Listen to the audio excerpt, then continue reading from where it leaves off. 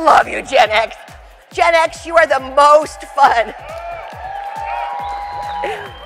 I looked at my crowd beforehand. I knew who was in here, but I always say this because you're the most fun to poke fun at. I love you. Think about this. Baby boomer moms go back to work. Traditionalist moms are into real estate, school teaching, nursing.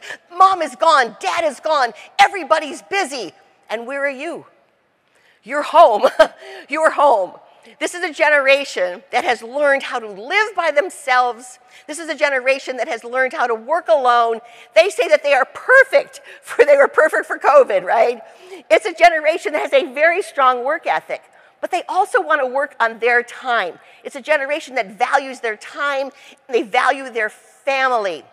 They're adaptive, they're independent, highly independent, very determined. They have baby boomer qualities, but they also are leaning towards millennials in terms of work, how work can get done, because they're very, very efficient and effective.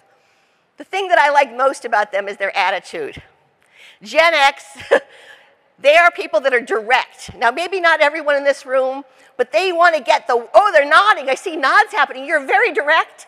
You want to get work done. Hey, let's just get it done. Let's get our work done. They're very efficient, and they don't like a lot of chit-chat. They want to get things done, they want to be efficient, and they want to keep the profits going. They're like a wheel, right? So here's the thing, leaders.